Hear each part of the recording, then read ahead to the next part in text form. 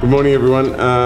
Today you have a big day on all .NET Core, and you're going to be led by Brendan and Jason. Brendan and Jason have been running this tour for many, many years, and you know, it's a testament to .NET, the .NET community, that we've been able to keep running it time after time. And this course comes from our consulting. So all the guys in SSW, we try to make our enterprise apps the same structure. And at a certain point, we decided to turn that into a course. Originally, we started with a 9-week course, and that was hardcore. You did it, Ricardo, didn't you? Okay. And then we shortened it down, and we had a 4-week course. And now, anyway, we put it all into a day, so hopefully you'll be able to handle it. It will be fast.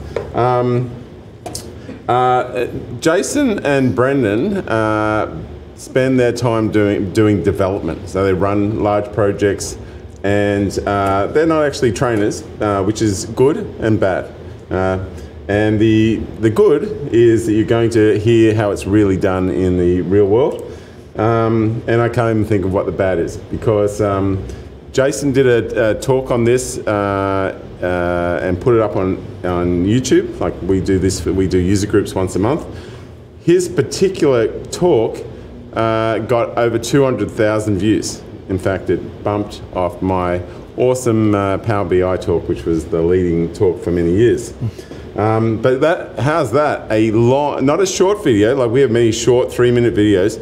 We're talking a hardcore over 1-hour video gets more views than anyone. And if you search clean architecture, you'll find him before Mr. Bob Martin in some cases. I don't know about that. You should put that on your LinkedIn. Anyway, a little bit about us. We build enterprise apps on the Microsoft stack, mostly. And in terms of all the other events running, if you just look down the side here, you'll see all the events coming up. We also have a mobile app, and you might have installed it at a prior event or today.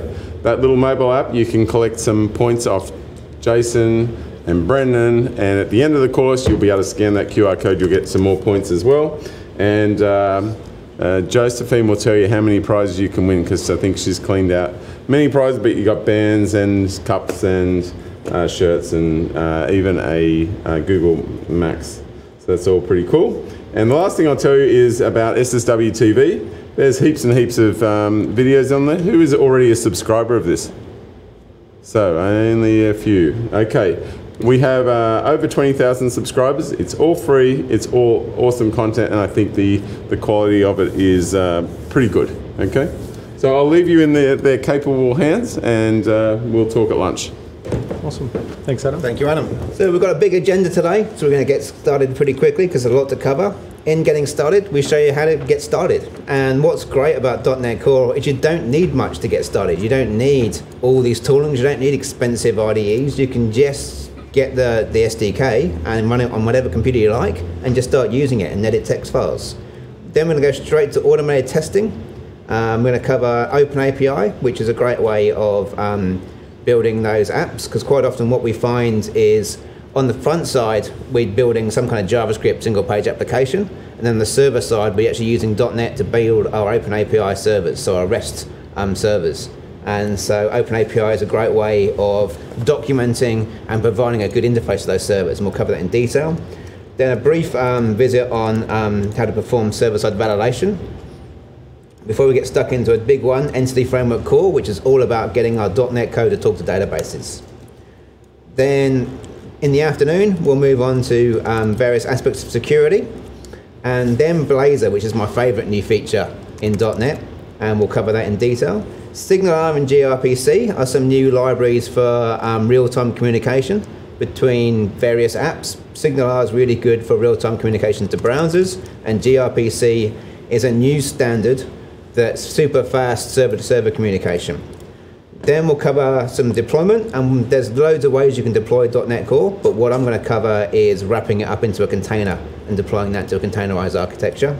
And finally, we're going to wrap it all up by covering clean architecture, which for us is the best, simplest approach to build an actual enterprise application. It's all the best practices. Anything you want to add? No, that's it. Yeah, we've got an exciting feature to include with our clean architecture talk today. We're going to keep it simple. We've got the talk on SSW TV, so you can definitely go and check out the full version. And so today we'll cover the basics of clean architecture and then introduce something new that we've built. Awesome stuff. So let's start with getting started. And the first thing is, why .NET Core? There's this thing called .NET that's been out for quite a while. And it's been out since 2002, and it's quite successful. Lots of people are using it. Lots of people are using it to make their business apps. But one thing that stands out with .NET, classic .NET, is it's used to make business apps in kind of mid-tier. It's not used that much for your really big applications, your Facebooks and your Twitters. They're not using things like .NET Core. They're very much, they're not using classic .NET. And the reason for that is it's too slow. Classic .NET has huge amounts of system resources, and it was not competing with those really small, really fast open source systems. The other reason .NET Core exists is Azure. If you're unkind, you could say that when Windows or when Microsoft was running .NET Core on your servers, because you've got a mid-sized enterprise, you've got a whole bunch of Windows servers there, and so they've got this product to run apps on those servers. When they're running on your servers, they didn't need to care that much about how small and how fast it was, because you just bought the license and you bought the servers. But as soon as they launched Azure, and it's Microsoft servers that are there sitting there turning money into heat, it suddenly became very important to get .NET smaller and faster and competing and being able to act more efficiently. The other answer is there's a whole new Microsoft. Microsoft is embracing open source in many different ways. So if the question is, why don't you just open source .NET Framework? Well, they couldn't. There's too much wrapped up in there. It was developed in a kind of closed source world. There's too much stuff they'd bought rather than wrote themselves. So a reboot in .NET Core is starting from the ground up, rewriting all the source code and putting all that source code out there on GitHub. And that's the other change, is previous versions of Microsoft dabbling in open source, there would be some Microsoft-centric open source library, or it'd be on Codeplex. Now with .NET Core, they've gone full open source, and it's there on GitHub with the MIT license. So it's not a Microsoft-made license. They're using a well-known, used out in the open source world license. So what does that mean for .NET Core? The .NET Core is optimized for server, for cloud, and for containers.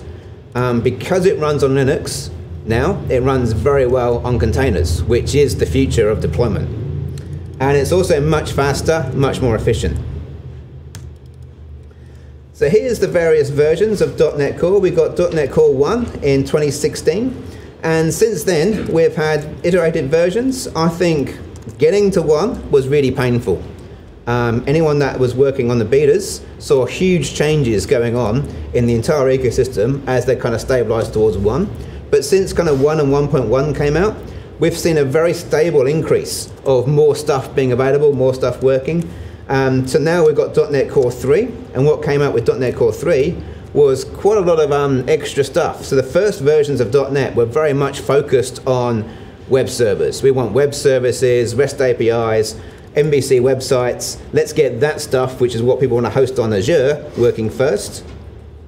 With .NET Core 3, we're getting much more stuff like WPF and web forms programs. So not web forms, WinForms programs, that kind of stuff.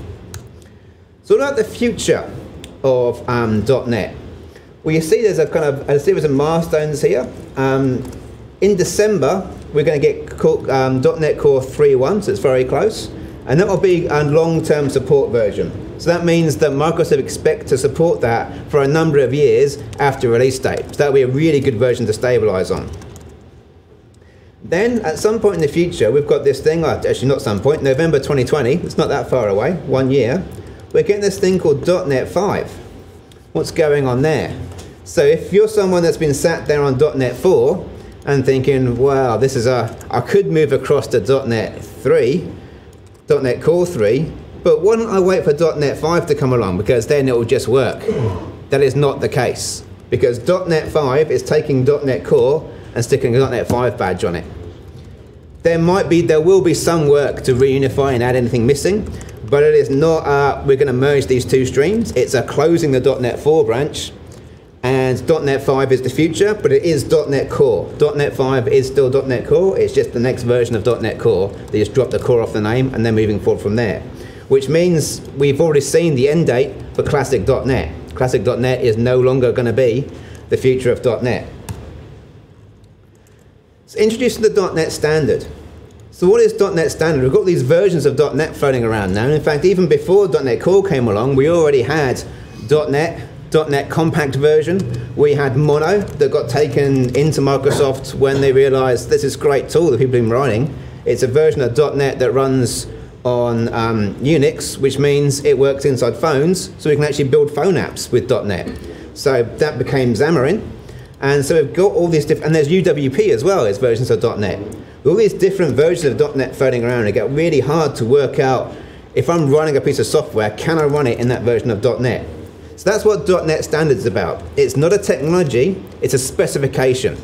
And basically what it establishes is, at a particular version of .NET Standard, it documents all the APIs, all the things I can call in that version. So things like string.format, that's available everywhere.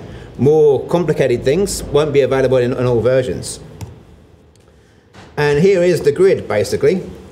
Going down this table are all the different versions of .NET, .NET Core, .NET Framework, Mono, various Xamarin versions, UWP, and Unity. And then going left are all the different versions of .NET Standard. So you can map up the version of .NET Framework to the .NET Standard. So for example, if you've got .NET Framework 4.5, the highest version of .NET Standard you can use is 1.1. If you've got 4.6.1, then you can go all the way up to 2. What's interesting is here, if you look at .NET Standard 2, then 4.6.1 and over, so 4.7, 4.8, yes, you can use all the APIs in .NET Standard 2.0. If you look at 2.1, there's nothing, because .NET Framework will not support 2.1. That is the end of the line right there. That's the line drawn in the sand. That's the point that the classic .NET Framework is going to stop. So it's clear, it's been released. That's the information. The future is .NET. Okay, this is a big table of information. How do you go about understanding and reading this? Well, really, it's all to do with what libraries can I use. I want to use this library in my application. Will it be compatible? So here's an example of a NuGet page, and Newtonsoft.json. It's the object to JSON converter, serializer, that's the right name, pretty much used everywhere in .NET. If you go to the NuGet page, you see toward the bottom there's this thing called dependencies. You click that and open it up, and you see a list of all the places that that thing can run. So what you're seeing here is it runs on all the versions of classic .NET Framework, and then it lists some stuff about .NET Standard. So if your framework supports .NET Standard 2, down the bottom, this library will run without installing any other dependencies, it just goes. If you want to run this in .NET Standard 1.0, it will work, but it also downloads these extra NuGet packages in order to make it work. So basically you browse to the NuGet page, look at dependencies, and if you don't see .NET Standard at all mentioned here, it's probably really old. Look at the last time it was updated, probably not going to work. Do you have a question? Question about .NET Core 3. There's a JSON library. Is there? Do we use the new one, or is it? That's a good question. So you're asking about the JSON library in .NET 3 versus Newtonsoft JSON. Well, they say the new one in .NET 3 is faster, but I'm very used to JSON. I'm very used to the JSON.NET, so I'm not sure which way I'm going to go yet. I will probably try it the next brand new application, and I may well switch to Newtonsoft because I'm used to where the configuration settings are. But I mean, it is faster, but I'm not sure if losing the configuration things I'm used to is worth that tiny fraction of performance boost. But if you're looking high performance, then definitely go with the faster one, because they're rewriting it with all the new language features like span of T and that kind of stuff, where Newtonsoft.json was made before then. So there's definitely performance improvements from the newest one, but it's not as well tested in the world yet. One of the things that I wanted to try out was how well it worked with the NSWAG toolchain and generating the OpenAPI specifications, because that's obviously an important part. And it's working fine, at least for my test cases. So that's good.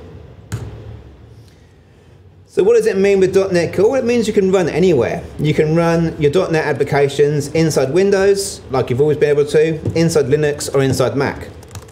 You can also do crazy things like run it inside containers. So Docker is the kind of the best way of wrapping up an application and saying, let's deploy this out to server, or let's deploy it out to 50 servers. And then Kubernetes builds into a Docker to actually orchestrate whole farms and architectures and multiple servers all linked together. And because .NET Core works with Linux, it goes to Docker and it goes to Kubernetes much better than any of the Windows container offerings. And finally, you've got loads of options. Here's a screen from the Azure kind of create me a resource. And you can put .NET inside a Kubernetes service, Service Fabric, Windows web apps, Linux web apps, function apps, web apps for containers, and finally, if you really need to take control of your machine, into a virtual machine. You've got a question. So do I think Kubernetes is going to replace web apps? I really think it depends on scale. I think for a lot of applications, you don't need to go all the way through to a Kubernetes system. If you've got one web server or a couple of web servers and you're happy maintaining them, you can use ARM templates to bootstrap a couple of web app containers. Web apps for containers are nice and simple. Kubernetes is complicated, but if you have a certain scale of application of architecture, it becomes worth the effort to go that extra step and go Kubernetes. But certainly I wouldn't say everything needs to be on Kubernetes. It's a case of complexity, the complexity of what you're trying to deploy and what you want to do with the things you're deploying once they're up there. If you want to do really next level things like start doing A/B testing, or start bringing up 10% of your traffic across while you do a migration and make sure that 10% is good before you cut across, that kind of complexity is better handled by Kubernetes. Where if you're just deploying the latest version to production and you've got one web server or maybe 3 web servers and a database server and that's it, that's as far as your architecture goes, probably web app containers or some kind of web app option is going to be easier to manage. Yes, so the question there was the difference between .NET Core and classic .NET is .NET Core lacks some of those OS features. So it has less APIs that talk directly to Windows because it doesn't assume that it's running on Windows. So yes, that is the case. There are compatibility packs though. So there's a compatibility pack that you add to .NET Core that gives you some of those features back, like system.directory services. So the early versions of .NET Core didn't really talk Active Directory that well, but there is a compatibility pack that will give you access again to Active Directory. But again, that's only for deploying on Windows. If you take that step, you then can't ship your app to other architectures. But so you've got the choice there to weigh those up. Also, you can get it to run on Raspberry Pi and very small sort of ARM-based systems. And finally, we'll cover this later, one other place you can run .NET is via Blazor inside WebAssembly. And we'll cover this in more detail in the Blazor section.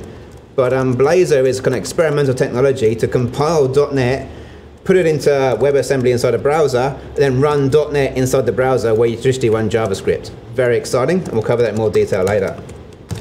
So key points are .NET Core is the future of .NET. So I've spoken to a fair few people that are like, well, I'm going to wait until .NET 5 comes out because then that'll be reunified.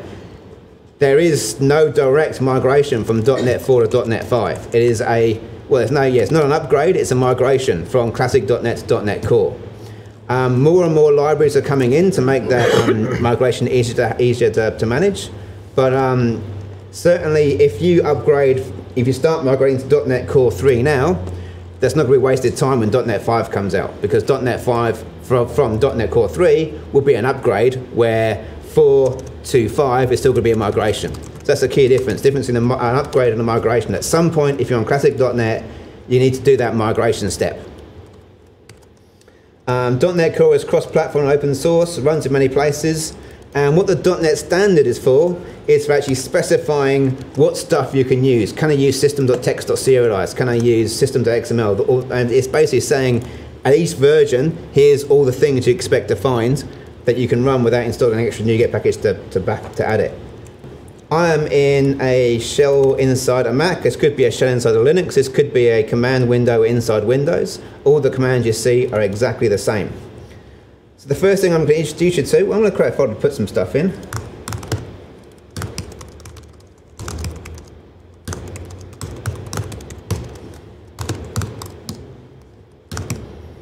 I'm going to introduce you to one new command line, and that command is called .NET. So you type .NET from the command line, and it gives you this information about how to use it. And I can go .NET-H for help, and it tells me all the different commands I can run, so it's fairly interactive. But what's crucial here about this command line is that this works everywhere, and this is the only tool you need to work with .NET. Now, I'm not suggesting everyone, if you're going to be working all day with .NET, just work with this command line and open up text files or learn Vim or something. But what I am saying is you don't need Visual Studio installed to work with .NET. So that means you don't have to get a $1,000 license. You can use the Visual Studio Community Edition, which is free, or you can use Visual Studio Code, which is free, or any text editor you like. The advantages of one that's made for Visual .NET is it will have C# syntax highlighting, but you don't need those tools to work with .NET, which means when you go to set up continuous integration, so the idea that you check your code into source control somewhere, and an automated process picks that code change up, compiles it, and puts it into a server and runs a test against it, and you've got your test site ready to go as soon as you've checked in the work, or within a few minutes of checking in the work. That used to be very hard to do with classic .NET because quite often it was hard to get MS Test to run on a separate server. Like countless times I've actually gone into Visual Studio, grabbed some random DLLs from the guts of a Visual Studio install, and had to copy them up to a compilation server just to get my continuous integration process to work. So because .NET now works completely with a command line first, it means you never get those problems again. It's very easy to make a continuous integration server on any platform. You just download your code and runs it. The only thing to watch out for if you're going cross-platform is that on Unix or Linux-based systems, all file paths are case insensitive. So yeah, case sensitive, well, Windows are case insensitive. So that's the only thing to watch for, is just be vigilant about your case sensitivity on file names. So the next command I'm going to run is the command to create a project. I'm going to go .NET new, and I'm going to hit nothing. And what I get now is a list of all the different types of projects I can create with this .NET new command. Now what's important here is I can type .NET new from the command line, it'll create me a project, and I'll use a project template to do that. I can go in Visual Studio and go File, New Project, and what I get out of that process is exactly the same code, exactly the same template from those two processes. So doing this from here is exactly the same as using Visual Studio, and I'll show you Visual Studio pretty soon. But the point I'm making here is it's tooling first, and then add the kind of Visual Studio tooling on the top, rather than we're making Visual Studio first, and if you want to do it from the command line, you're stuck. So a massive improvement on how things used to be. So the type of project I'm going to make is the most simple one. It's a console application. So I type .NET new console.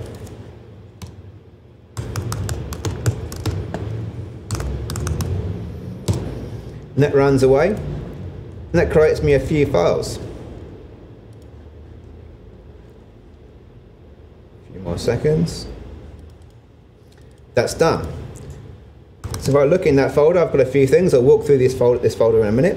But to run that, I just inside that folder, I type .NET run, and it runs that console program, and all it does is say hello world. Let's take a look at the code for that.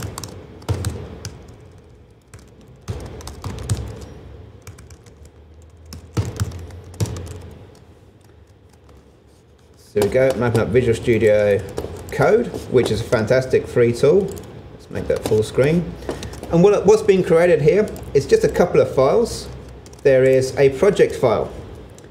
Now with classic .NET, these project files grew to be very big, because what would happen in classic .NET with project files is every file you wanted to be compiled, so every CS file in your project would have to be explicitly listed in this file. Which meant if you're working in a big team with source control and two people make changes and check that in, chances are there'd be a conflict on that file. You're constantly coming back to here in your source control to merge conflicts, because we both added a new file in that lined up to be in the same code line here. Now in .NET Core, this is much simpler. You don't have to list all the files, you just have to put specific settings. And what you generally put in here, this is where your NuGet package imports land up. So this file is much nicer to work with. The other thing that's great now is You can work on this file from Visual Studio without having to unload the project. Just right-click Edit. You can edit in place, hit Go, and it will just reload the project automatically. You don't have to unload, edit, and then load back. Pretty much with classic.NET, you only touch the CSproj file if it was broken. But now it's actually nice to work with. The other thing I've got here is a classic static void main, like we've always had. So this is how you bootstrap a console application. There is one method called main that takes in the command line arguments from the command line, and we've got one line of code, console.writeLine, hello world.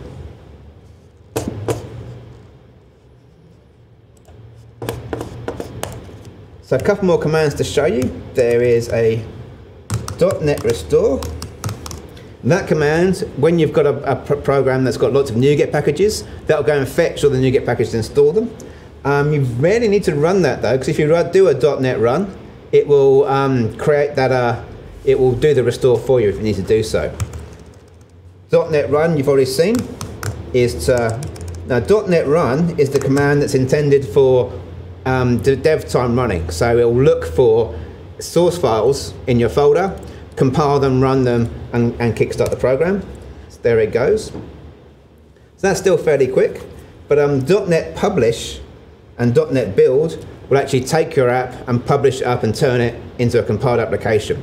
Once you've done .NET publish on it, it means you don't need the SDK to run it, you just need the runtime. So you can deploy that to a server and have that run much quicker. So let's take a look at that. If I go .NET publish,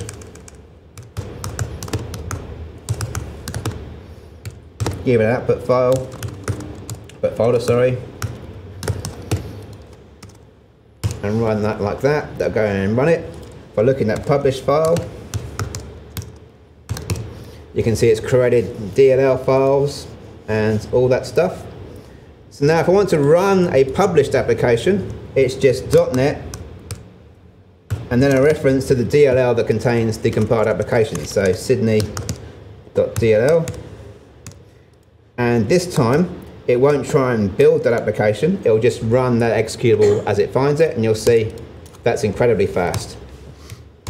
So bootstrapping .NET is much faster than it used to be. There was a time where it would take a few seconds to spool up any .NET application. It's sorting things out, but now a compiled .NET application starts lightning quick. So that's getting started with console application. Let's go beyond there now and start looking at an ASP .NET Core application. So we're going to open up Visual Studio, we're going to create a brand new ASP .NET Core application and start looking through the project we get there.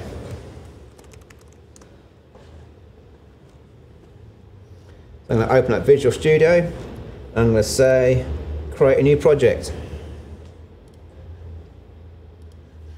And inside that project I'm going to create a new ASP .NET Core web application. And I click next.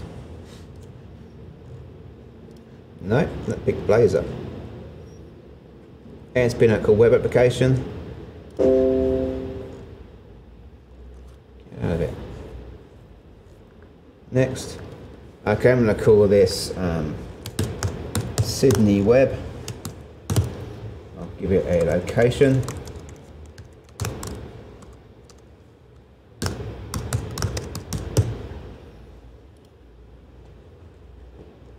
Really, you want to see the C?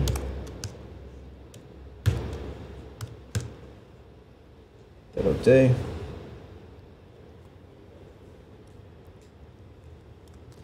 Now it's asking me for all different types of web application I can create. I can create an empty one where it just puts the shell in and lets me set up what I want. You can create an API application, a web application. So that's a web application that's more for your classic kind of MVC Razor Pages style. That's for more classic Razor Pages. There's a new thing called Razor Pages. We don't cover it that much, but it's kind of like the ideas of web forms and MVC kind of thrown back together and turned into a more, this is code for a certain page. Which one should I create? Do you want the Angular one or just go straight for the classic MVC? Let's go classic MVC. I'll create Angular later. Yeah. And hit create. It's interesting to note that classic MVC is no longer the default choice. So it is the new Razor Pages syntax that's the default choice. And definitely the way that they're driving it. And you see how when they're using it with tools like Blazor, that it's definitely the way they want to go forward. Damien Edwards, who was kind of instrumental in creating it, I think he called it his baby, said that this is the way we should have done it in the first place. Yeah, I was going to mention him. If any MVC page, if you go and add identity stuff to it now and get that kind of generated for you login page, that will be a Razor page rather than an MVC action with separate systems in there. Okay, so let's take a look at what we've got here now. So this is the brand new application we've got created.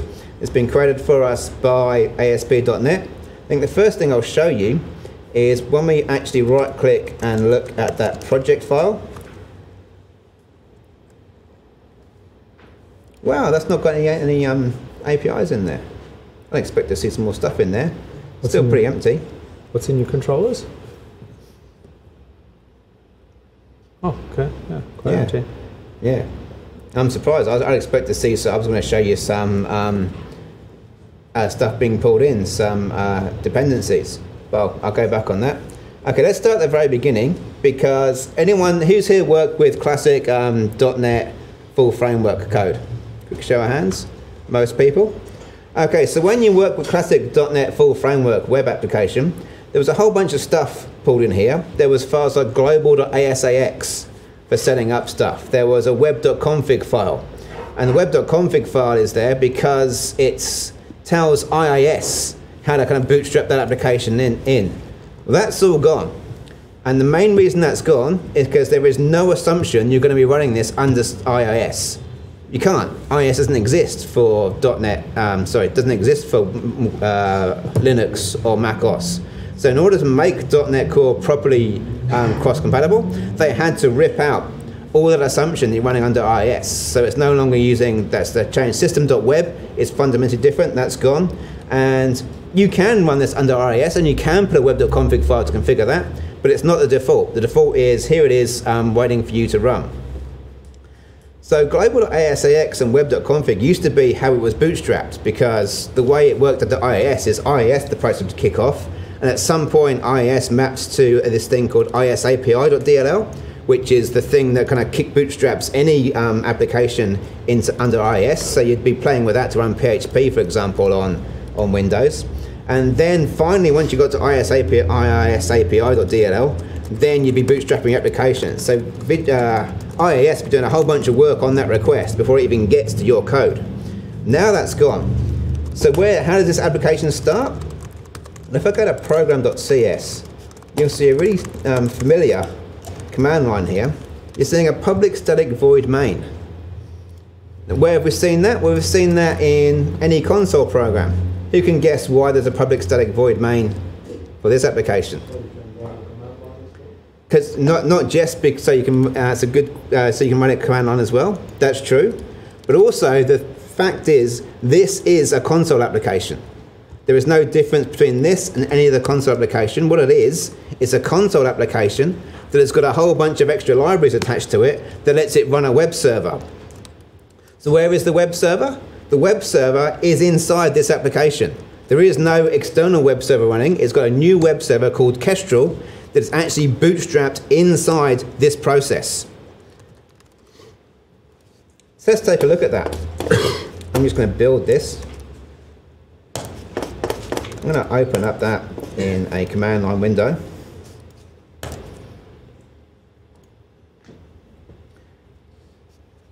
So I'll show you when you run this application, you've got the option to run it in IIS Express, classic stuff, or you can click here and go the name of the thing, and that from here will run it standalone.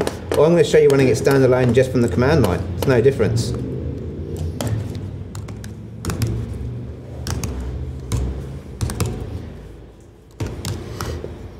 Here I am in the install program, and if I just type .NET run,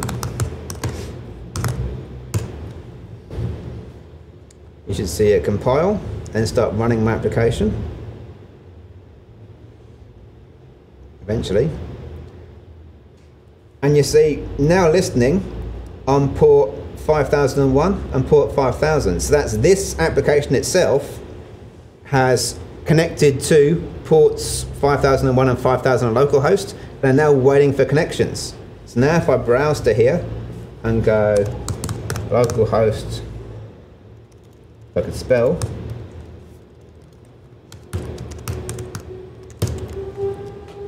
there it is running application. And that's a pretty empty default application. I can click around, it's got a few pages, not that interesting. But if I then come to here and hit Control and C, that stops the application. If I come back here and restart this application, it's gone. So it's that simple. It's a console program that runs its own web server, and that web server is called Kestrel, and there's various options you can feed in to control that Kestrel web server. And that's basically what's going on here. Is this is only available because we've pulled in this ASP NET Core hosting and these DLLs.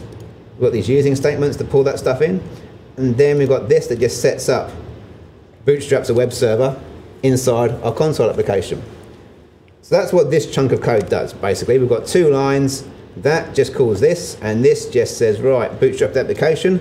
You've got various options to put in here. If I wanted to change the port, for example, I could go web builder.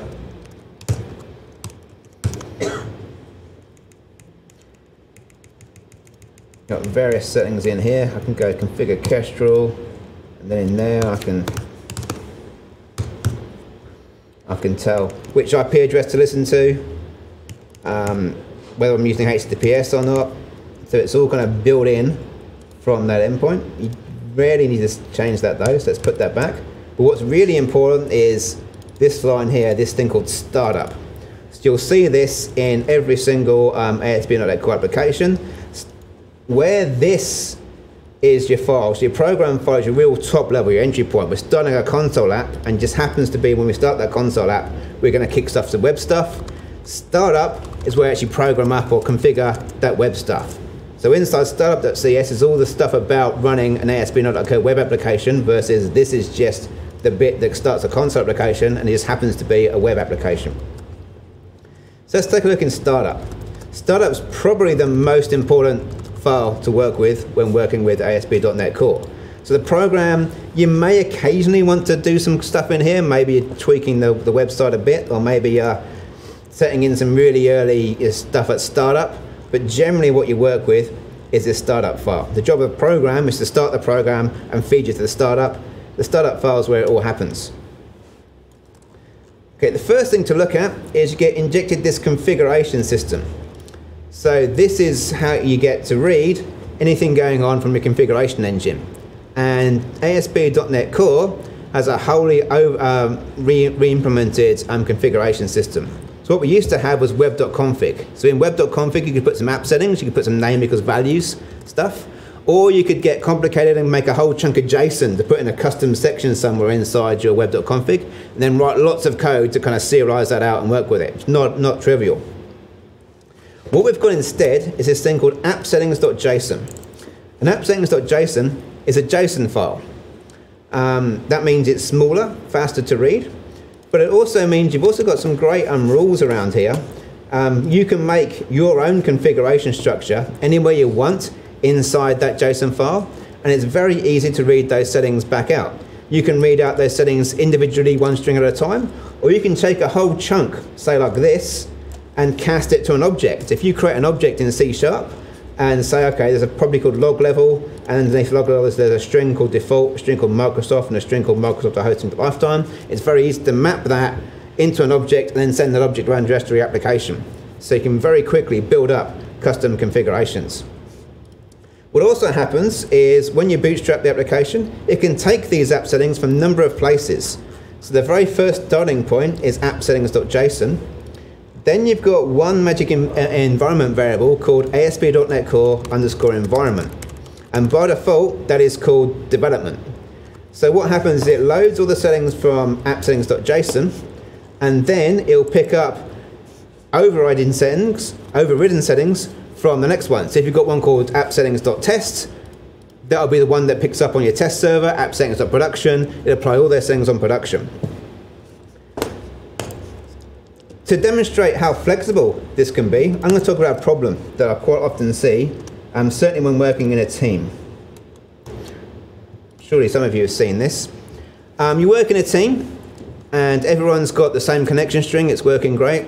And then one member of your team goes and works another project for a week. And when they work on that project, they had to do maybe work with reporting services or something. And they needed a different version, so they installed reporting services to a different connection string. At some point, they've broken their original connection string. They can no longer use the same connection string as everyone else on the team. That's a nice scenario, but there's a simpler scenario. Yep. You're a member of a team, Yep. and someone's using a Mac. Yeah, that can be different as well. And who would be that guy? Right? Imagine. I would never use a Mac, No. but I convinced you to get one. Yeah. So, so there's someone on your team that needs to have a different connection string. And so what they do is they go and change the connection string in the web.config file, and then every now and then they forget and accidentally check that in. And every time they get their changes, they have to go, oh, you've broken the connection string again. It just wastes everyone's time. So let's have a look at a really quick fix you can do with ASP.NET Core. This isn't something we picked up from any libraries. It's just like, oh, I can see how this is set up. So what you can do is you go into that create host builder in program.cs there, and you add this line here, add JSON file app settings.local.json, optional true, and reload unchanged. So that means in the stream of looking for files to apply settings from, I've just added one extra file in there. Second step then is I set my git ignore, or whatever, yes, everyone's using git these days, set your git ignore to not check that local file in. So I've now got a file on my computer that I can override any setting I like, and it won't get checked in when I check into source code. And so now we can have per user config in there and still have the environment level and other settings going on as well. Another thing that's important here is there are not just files, environment variables can override.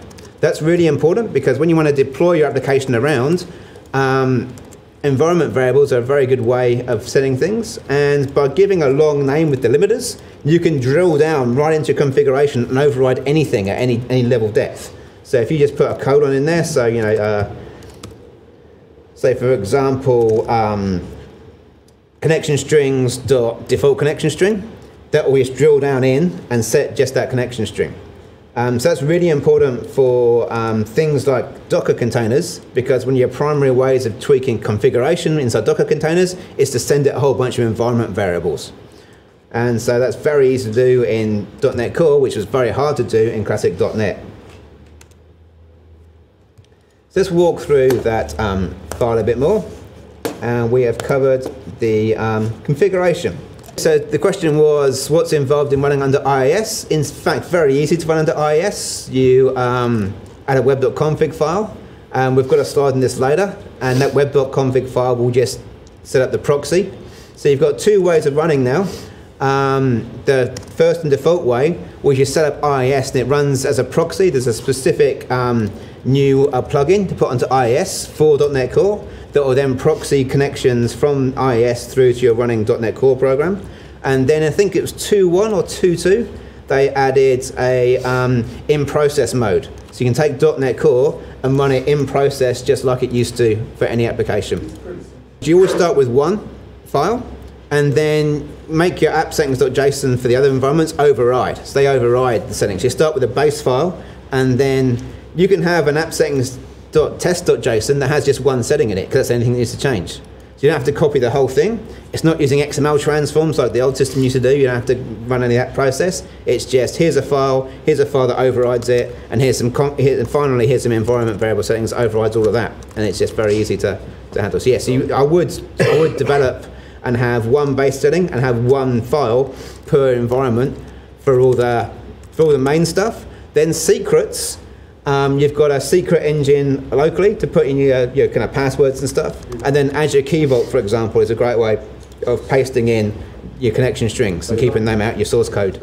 Okay, so moving down, after configuration, we have this section called Configure Services.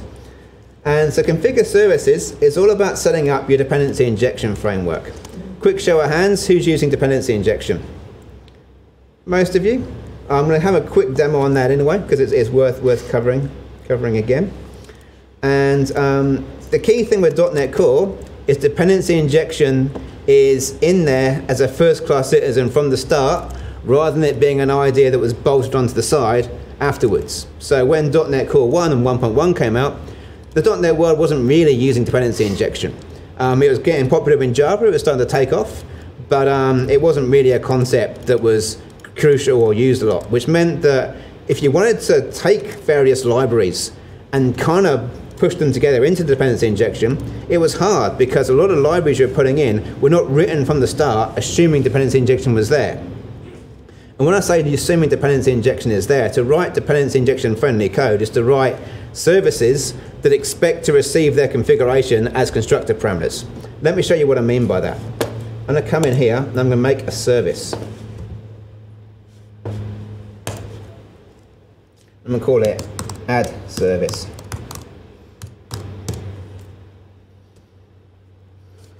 And my add service is going to have a single function. It's going to return an int. And it's going to have a function called add. And it's going to take in int A. And it's going to take in int B. And what's it going to, it's going to, I'll make that public. I think you can guess what's going to happen inside this function or method. It's going to return A plus B. So this isn't the greatest service in the world, but it's to demonstrate a piece of functionality I'm going to share around my applications, a service that does a thing for me.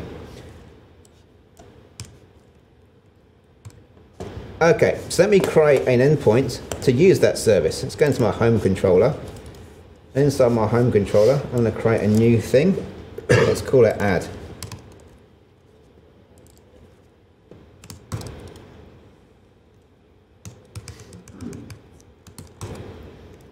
I'll give it a route.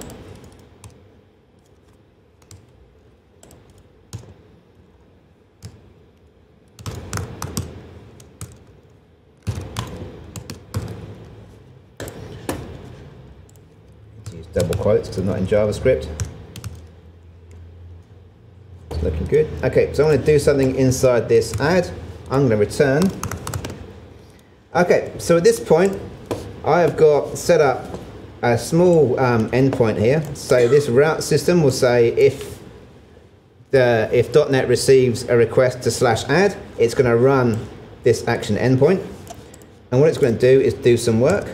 So I am going to I need to get a reference to that service. So one thing I can do is go, okay, I need that add service, and I go var service equals new add service.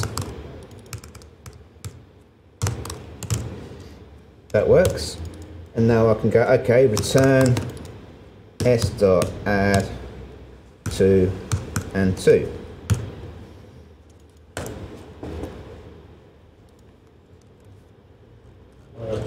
Okay, return OK.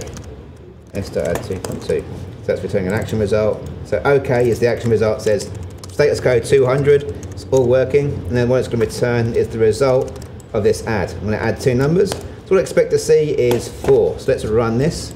Let's make sure this is closed. That's closed. Let me, that's right. So Control F5. It's going to run my application. Hopefully. Application is running. If I go to /add. Okay, I've added two numbers and returned 4. So I've made something work. Great. But what I've done here is something called tight coupling. This piece of code here that invokes the service has been tightly coupled to this particular version of the add service. If I wanted to test a different service, inject a different version for testing, I can't. And also, what if this service I'm using has its own dependencies? So we've said that this piece of code here has a dependency on add service. But what if add service didn't just add two numbers? It had to go and load a tax system and say, okay, what's the tax code in our area and how much tax should we apply? And so we needed to have other dependencies on top. Well, for this system to use that, I need to know all the dependencies to feed to add service in order to then use that service. So it's then tightly coupled to even more systems. So what we do with dependency injection, instead of saying, I'm going to make the service I need. I'm instead going to create a constructor. The expression they use for that kind of situation is new is glue. So it's kind of a code smell. That's great. It's new as glue. I'm not going to bother with I'm going to go private read only I add service.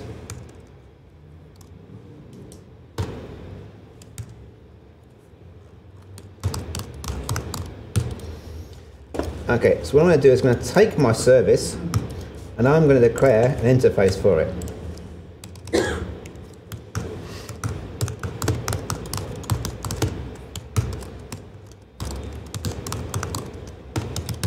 And that service is going to have a single method. And then I'm going to say that this add service implements I add service. Okay, so what I've done is I've declared an interface and says anything that implements the I add service interface has this shape. It has a method called add that takes in 2 integers and returns an integer. I've now said my concrete class, the implementing actual real service, does the actual work, returns A and B. So then inside my home controller, I am going to wire this up. Here's a little trick. Initialize from the local constructor. That's a resharper feature. It'll take a local property you've declared and then feeds it in as a constructor parameter. So what's this? This is the home controller. This is the constructor for this class home controller, which is the controller that is going to catch these requests coming in. And what we've done is we've declared our dependency, the thing we need for this to work, as a constructor parameter. So instead of saying down here, manually create the thing I need, I am telling the framework I need something that looks like this, something that has this I add service interface. Then, instead of declaring it here, I can go, okay, I can say underscore add service dot add. So now I have decoupled my application. This no longer knows all the details of the service it needs. It's just declaring it needs some form of add service. It's not my job to know what add service needs to get working. I just need to know that I need an add service of some kind.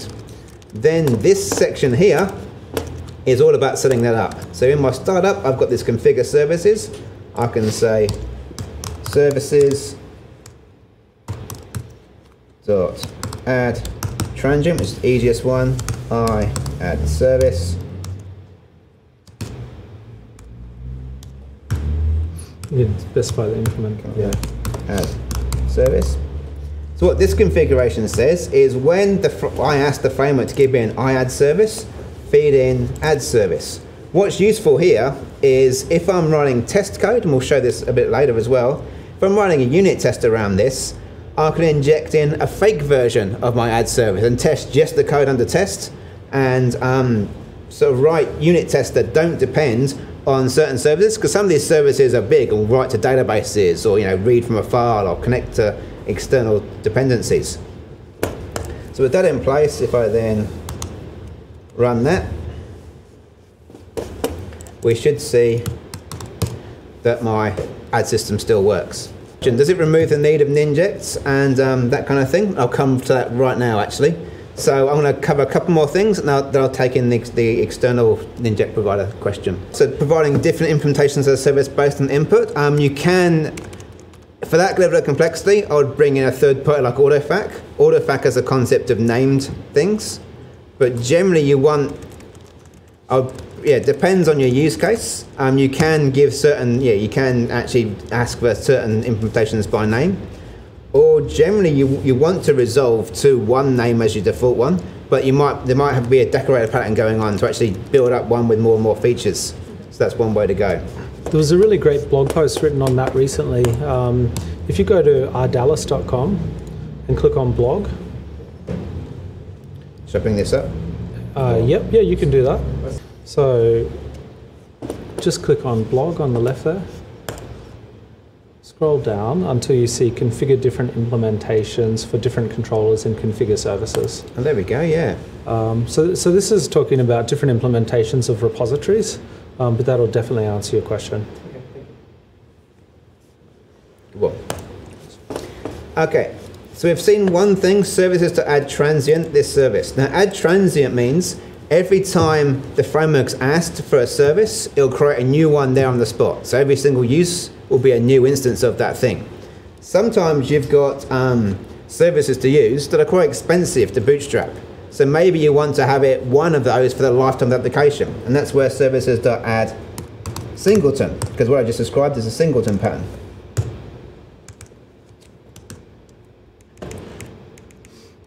And finally, there's a third one. Sometimes you want something to live a little bit longer, but not too long. And that's what services.add scoped is. So services.add scoped will be scoped by default in ASP.NET to per request. So you can create your own scopes with a using statement, or you can just go per request. So it means, for example, your DB context, which will come to an entity framework, that's great for being a per request. You want it to kind of live a little bit longer so that you can use it for the lifetime of your request, but you want to make sure it's nicely closed at the end of the request. So that's where services.add scoped comes in.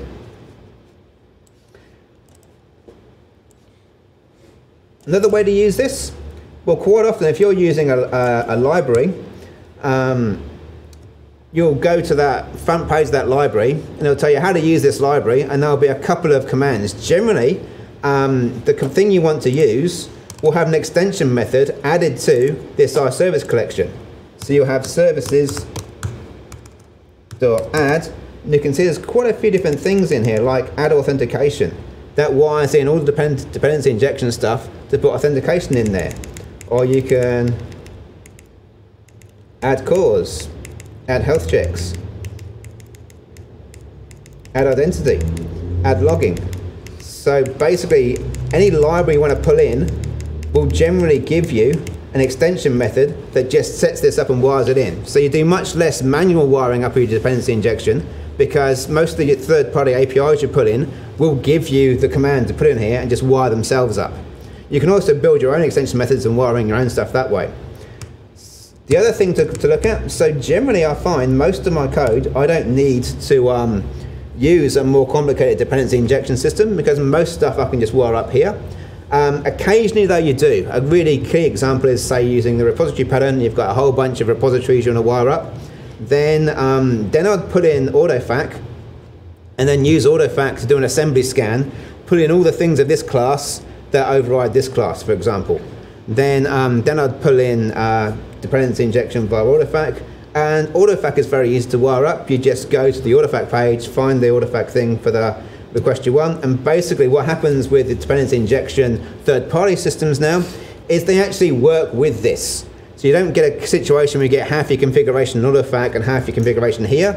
You'll let autofac do its thing. It'll put in all the stuff that's been configured by autofac, and then it will take that and this configuration, wrap them up into one, and you have one container with all resources declared in there.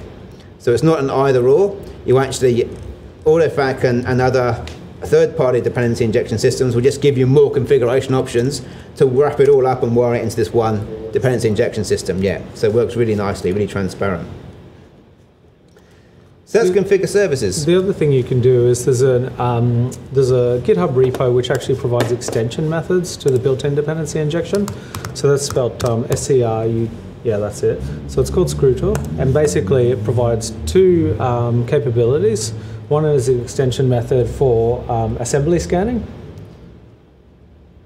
and the other one is extension method for decorating.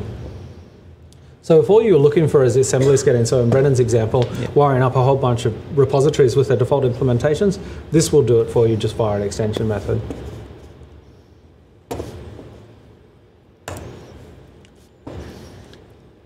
Okay, so moving on. So where configure services is all around your dependency injection. So services you can inject into your controllers, onto whatever code you want. Configure is all about configuring the rest of the ASP.NET pipeline. And what's crucial about this whole configure system is no behavior operates in an ASP.NET Core application that isn't explicitly wired up in this configure. So what we're doing here is configuring up all the different handlers, all the different pieces of thing that can run in response to your request. And that includes things like static files. Your ASP.NET web application will not serve static files from your folders unless you have app.use static files. HTTP redirection, that's all about, we have a non-secure request coming in. That one says always redirect it to a secure request, and we have security turned on by default. Then we're turning on things like routing and authorization. We also have this thing called endpoints, which we'll touch on briefly in a minute. We also have this thing called middleware. So anyone that's used the Owen stuff from the classic .NET will be familiar with this. It's the idea of middleware is this really low-level chain of events you can plumb into the request pipeline that's much quicker and simpler and happens before any MVC kicks off. Now, MVC is the classic model view controller thing for .NET. That's still there. But MVC's got quite a bit of overhead. It kickstarts the MVC engine. It's got a routing system that kicks in. It's got a bunch of filters you can apply. So you can put filters into the MVC pipeline. But middleware is really low level before even that. And middleware is as simple as app.use. I can put in a context and a next.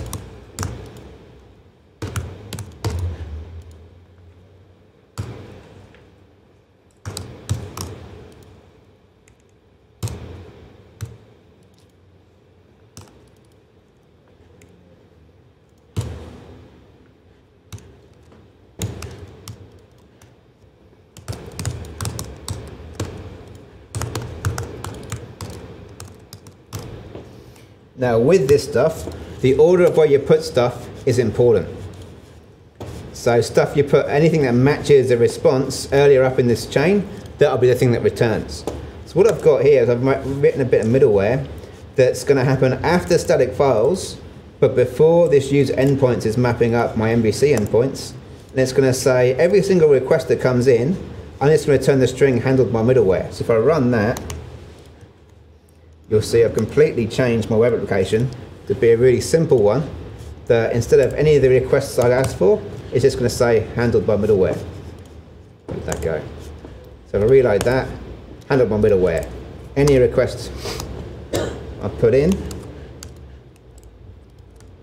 it's just going to immediately come back and say handled by middleware. Try that again.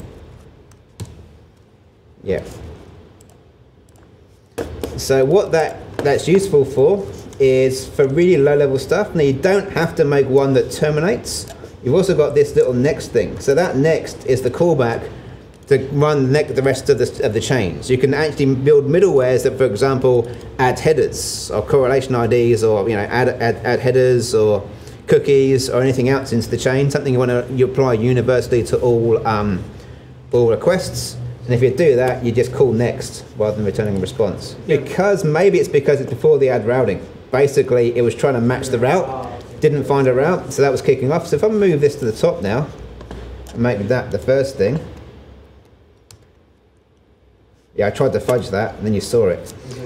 So that let me do, I think if I put it there, it will then ignore the route, because now it's before the routing engine kicks in. Let's see if that's right.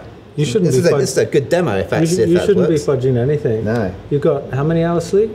It was 6, so 10, 8. Run as well, right? 9 hours. Yes. App.run. So app.use is use middleware. App.run does it. There's also app.map that lets you run middleware, but only if the incoming requests map to a certain thing. So now it doesn't matter what I put in here. So if I go add 3. That works because now it's before the routing. If it's after the routing, it runs the routing bit first and tries to map up the routes.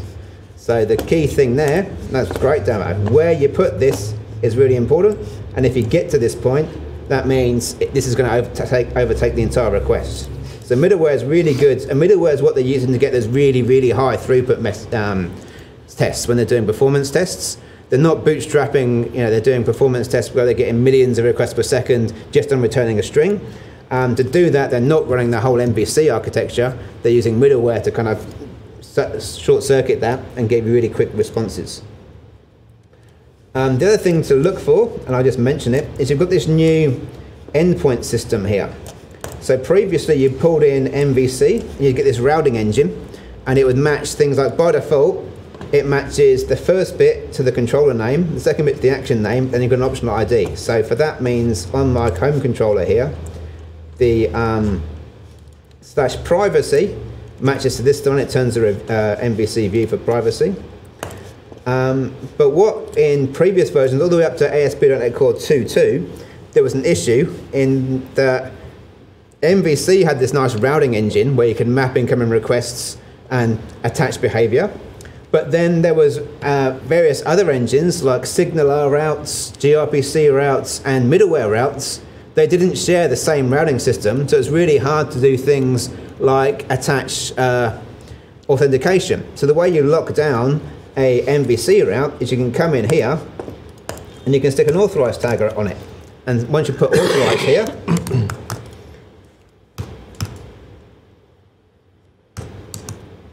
once you put that authorized attribute against this endpoint, it means you can't hit that endpoint if you're not logged in. Or I can take this authorized attribute and put it against the top of the controller, then all the routes handled by that controller, you're now required to be logged in. But what they found, it was easy to do MVC routes that way. There was no good way of taking a middleware route or taking a SignalR route. One thing that drove the addition of endpoints was at some point they added this app.add health checks, I think it was called. Use? You probably use health checks, isn't it? Use health checks. So what that does, it adds a kind of health check endpoint so that when you're running in a server farm, all the load balancer for the server farm can ping your application and ask, are you alive?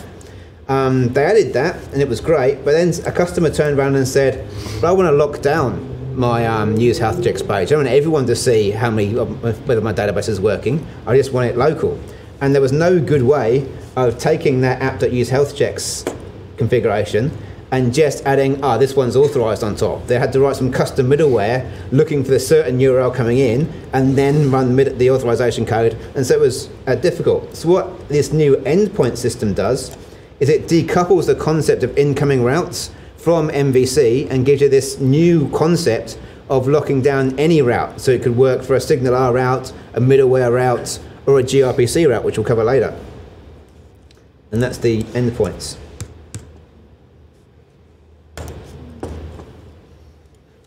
Okay, I'm going to show you, the next thing I'm going to show you is a little bit of logging. So there's been various logging systems for .NET. There was Log4Net very early on, which was copied of a Java one. There was nlog.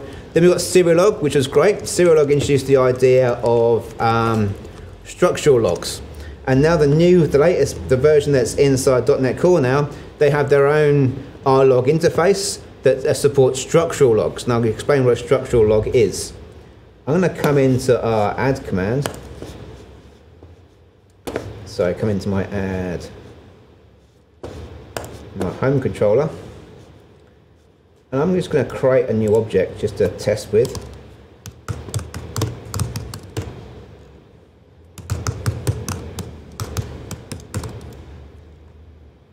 I'm creating an object here just to kind of give you something to work with.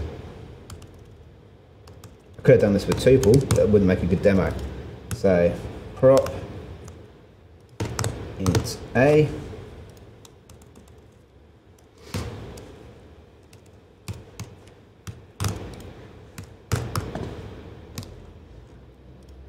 So I've created a class that basically holds a structure that has two numbers.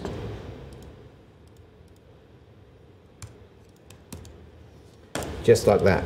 So here is almost a DTO really. It's just an object that has a structure. It's got two numbers inside it. And I want to log that, so I can say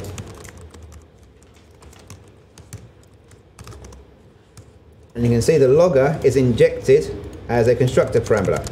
And when we inject it in, we reference the type of log it's for. That helps decorate the log. And so this interface now, by default, is available for us. Remember, all I did was .NET New, a file new project. We've got this logger wired in. And that's our logger interface. We can now write logs with that logger. And the logs we can make are, we can go log.information, log.debug, log.trace, so various log levels that we can then configure to come through. So information is quite a high level one. There's also fatal, warning and error. Various levels.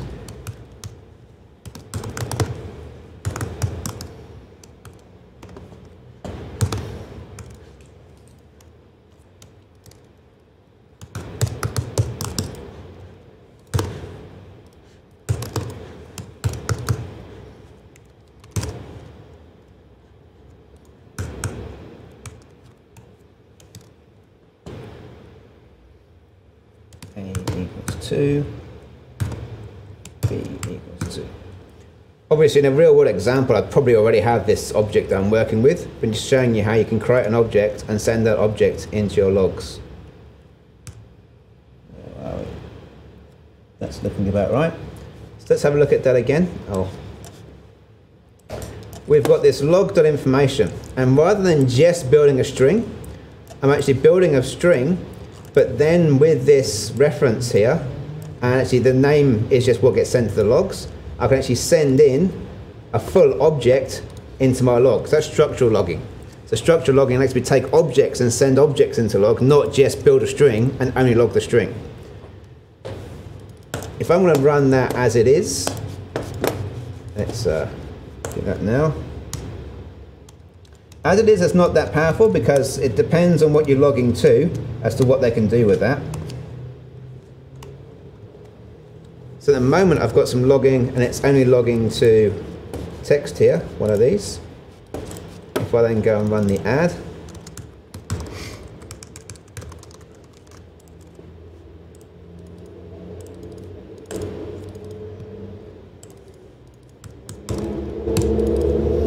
that did the adding.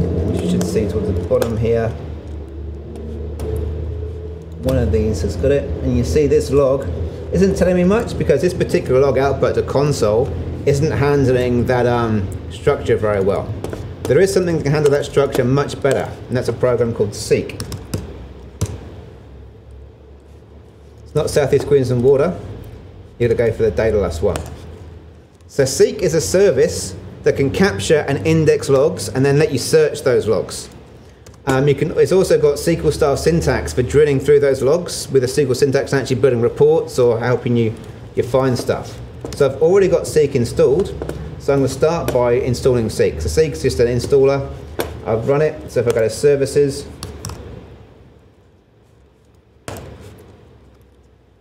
and then find Seek, starts with S. I'm just going to start that. So that's just running the installer from the website. I've installed and run Seek. Then I need to do a little bit of work to install Seek into my application. And for that, I'm just going to go to their getting started. Follow their instructions.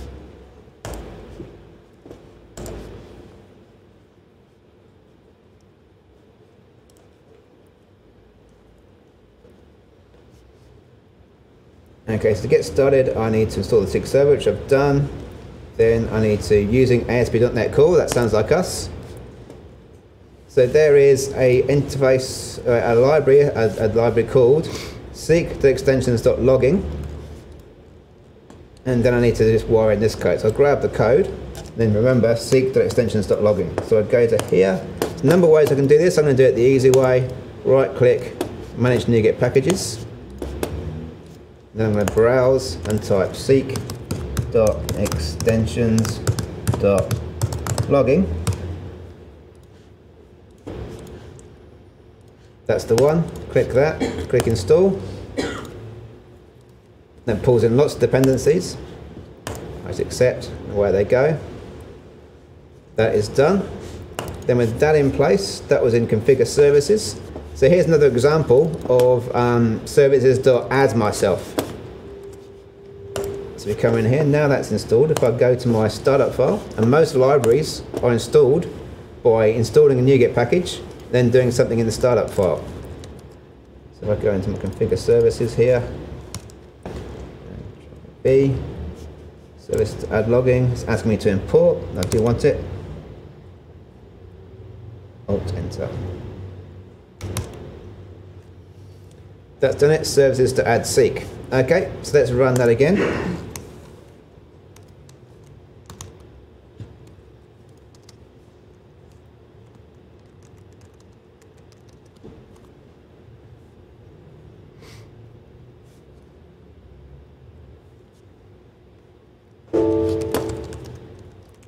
Like that. I'm going to close down all these in case an old one's conflicting. I'm going to build it again.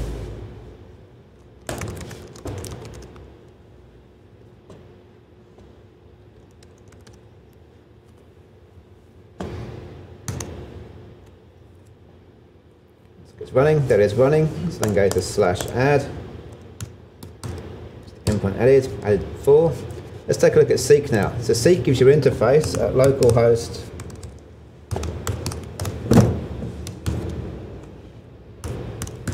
5341. That's just its port number. So here's a user interface I can now use to browse all my logs. But beyond that, I can actually dig through. And you can see if I click on this particular log, here's the log of that thing I added numbers. You can see it's actually taken that object I fed it and serialized it out to JSON. So I can actually dig right down into any object I've logged and get the JSON out. Beyond that, I can also do things like, all right, let's find all the endpoints that had a number in there. Or I can say,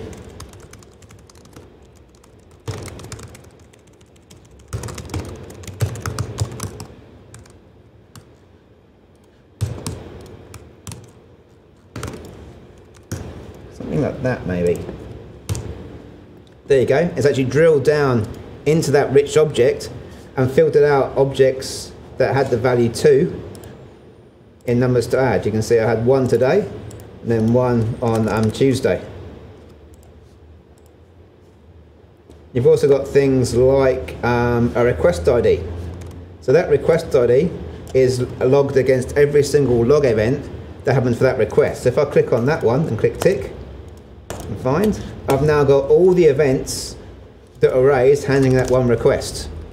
I can also drill down per user. So when I have a user phone me up and ask me about a bug that just happened, I actually drill down, and if the user's logged in, you'll have user IDs logged here. I could then filter down and look at all the work a single user did. Some 3 or 4 clicks from actually drilling down lots of logs, just drilling down, optimizing and finding my way to logs that just happened. So that's really powerful, and that is Seek, S-E-Q, by a Brisbane guy, Nick Blumhart. Okay, I think we've looked at a bunch of stuff and we've introduced a lot of concepts. I think we're almost through our getting started section. Let me just confirm what I've looked at. We looked at dependency injection, service lifetimes, logging. So let's go straight to key points, and we'll be going to the next section fairly soon. Yeah, coffees will be arriving shortly, and then we'll break for morning tea. So key points. Web applications are just console applications with more libraries wired in.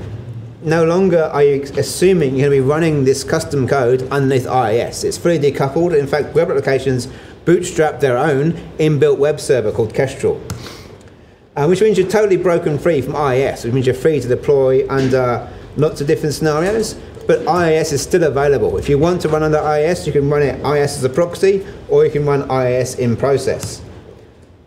Dependency injection is everywhere in ASP.NET Core, which means the best part of this, it means that when you go and use a library found on the web or found in NuGet into your application, it's already set up for dependency injection. It's assuming it's going to be there.